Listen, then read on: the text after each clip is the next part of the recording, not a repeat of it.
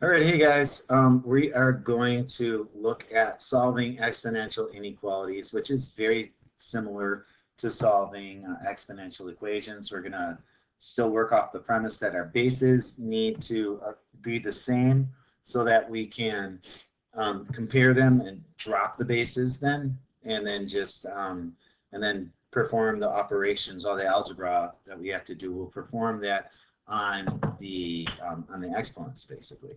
All right, so we're going to look at cases where we have inequalities with equal bases, and we're going to look at cases where we have inequalities with different bases, right?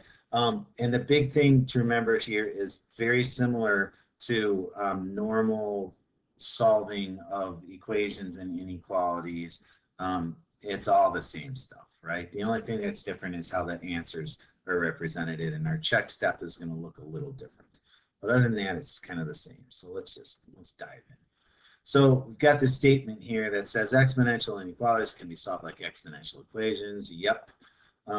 If b is greater than 1, then you can operate off of this. If b to the x is greater than b to the y, then x, so your exponent, has to be larger than the exponent on the other one. And that makes sense, right? Because if I know that they have the same base, then the only way you can make it bigger is if that exponent is bigger on one than the other, because it makes it a larger number, right? And similarly, if it's less than the other one, then that means its exponent must be less than the other one. So let's get started here. A quick word of caution to remember that when you deal with inequalities, you have to flip the inequality symbol. You know, and I actually say you gotta turn it, right? You gotta turn it the other way. If you multiply or divide both sides by a negative, okay? And so we will come across that when we come across that. So here we go. We are going to solve this again like how we normally would. So we'll put up a little fence here.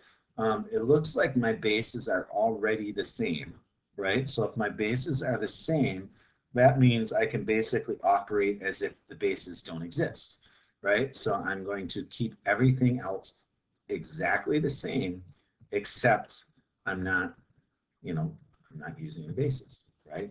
So we have 3 minus 2x is greater than -4, right? And then we are going to go ahead and just do our problem solving things. So the first thing I'm going to do is I notice I have variables only on this one side. So I'm just going to leave these here. And then we'll take this number as a result and just ship it off over to the other side by doing the opposite. It's +3, so we're going to add a -3 to both sides. And when we do that, you get -7 over here. That's -4, and you go to the left another 3 units, that puts you at -7, and then you're left with -2x here, okay? And then now we are going to divide by -2, and remember, when you divide, both sides by a negative, right, that's when this kicks in, right? So we got to turn that symbol around. So that's the first thing I'm going to do so I don't forget. My -2's cancel each other out, you get x, and then my negatives over here cancel out, and we're just going to leave this at 7/2 because that's a fraction in simplest form, okay? And so now the next step is the thing that will look a little different is your check step, right? And so your check step is I want to see, now you can put this number in here to see if it actually works, but it's going to give you a false statement. It's going to give you a statement that says that this has the exact same exponent as this has right here. So, but it will tell you if you got the right answer. It'll tell you if you know if this is correct, right? So the way you can just check that really quick is just put 7/2 in just the exponent part of it, and then just, sorry, I don't know what I'm doing here. So 3 minus 2 times 7/2. There we go. Brain is working, right?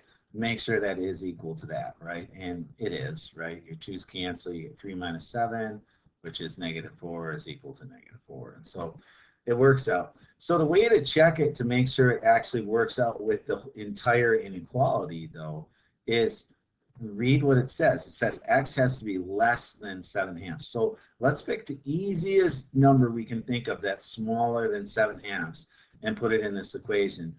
And my go-to all the time with problems like this is, man, if you can use 0, use 0. Because 0 is like the magic eraser. It just gets rid of things. and we like that. So here's what happens. When I put 0 in here for x, it gets rid of this, and then I get a statement that says 5/3 is greater than 5 to the negative fourths.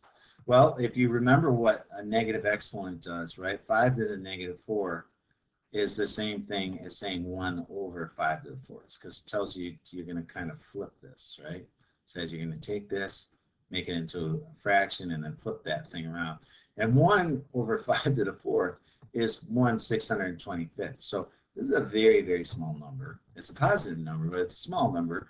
And 5 to the third is 125. So yes, it works. It's absolutely true. So you can box your answer and have some certainty about it being correct.